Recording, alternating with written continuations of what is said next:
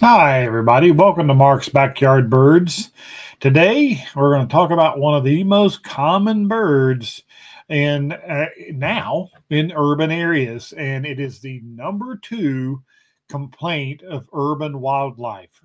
Deer are the only animal that get more reports of damage complaints than the Canada goose. We are all familiar with the Canada goose.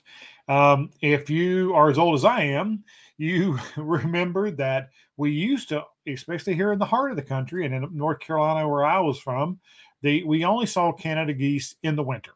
They'd migrate down in big flocks. We'd hear them overhead, and they would come in the fall, late fall, in the winter, and they'd settle into wetland areas. And they were one of the most popular game birds that there were. Goose hunting was a huge tradition among many people. Well, what happened? They have slowly transitioned to a very common nester, especially in urban areas all across the country, really. The southern, the mid part of the country, especially, even in the southern parts of the country. But what happened? Well, grandma and grandpa would take little grandkids out at the area lakes and parks, and they would throw the popcorn out and feed the geese. They thought it was really cute, and the geese thought it was okay, great. This is a free meal for us. And they ate the popcorn and this bread that people threw out. Well, these birds started going, well, why the heck do I risk flying all the way back up to the tundra to make my nest in the prairie pothole regions up in Canada when I can just stay here and eat this popcorn until the green grass starts coming up, and then I can eat the green grass, I can have babies, and I can live my life out here.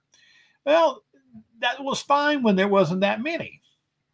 But what happens now, there are more and more nesting geese in urban areas, and they they have lots of babies. And then in the fall and winter, whenever the migrant birds, those that still won't go up north to nest, when they come in the fall and winter, you've got these resident birds around these urban lakes and ponds, and they're going honk, honk, honk, and these birds flying over go, oh, look, friends, and they come down, and all of a sudden you've got hundreds of Canada geese around in your neighborhood eating your grass, and boy, they can produce a lot of poop. So the real topic of today's program is about them being flightless, because we're used to seeing them flying like this and seeing them in big flocks. But if you're observant now, you may have noticed that, well, I haven't seen the geese flying around lately. Well, we saw in the spring and the early part of summer, we saw them with their goslings, their little cute little babies following them around and all, and everybody loves them, and they're so cute. Well, they get older, and when you think in like midsummer to late summer, all of a sudden, all you're doing is seeing them is walking. You're not seeing them flying. You're seeing them walking in, like in our shopping center. We see them. This is out back of my store, and we have this flock that's been hanging around for now at least a couple 3 weeks, and then now they're going to continue for the next 3 or 4 weeks. And the reason for that is they cannot fly. When you're a bird as heavy as a Canada goose, if you lose one or two flight feathers, then your wings can't produce enough lift to pick up your heavy weight. And birds have to molt. They have to replace old worn feather with fresh new ones. Well, with the Canada geese, they molt in midsummer, mid to late summer. And so small birds, they can lose one feather, and another one comes in to replace that feather and never miss a beat flying. But for a bird the size of a Canada goose, they can't do that. So they have this 4 to 6 week period where they are flightless in mid to late summer.